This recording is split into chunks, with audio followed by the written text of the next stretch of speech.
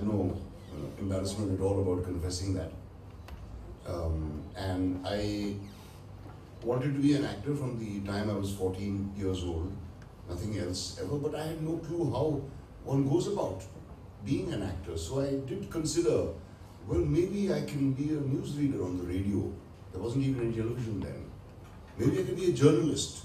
And there was nowhere that one could go. There was no one could seek advice from on how does one go about.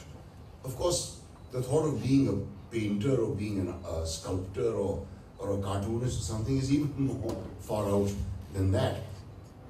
I remember, in fact, I wrote letters to the Hindustan, to the Times of India and the Statesman, which were the two leading papers in those days, saying I'm a student who wants to be a journalist and where can I study to be a journalist. And of course I got no reply from any of those papers. They probably didn't, I don't know if they even received those letters.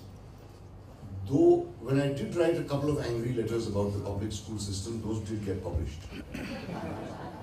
So I think they decided to ignore my pleas about wanting to become a journalist. They probably had enough such requests. This will connect to the fact of my happiness at being here, present here today among so many aspiring journalists and media people. That when I was a student at the National School of Drama in Delhi, I had to travel home to meet my parents. When my sons say the very same thing to me now, it doesn't feel so good. But the fact is, I did have to.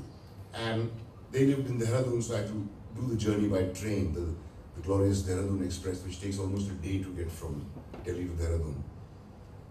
And of course, on any train journey in India,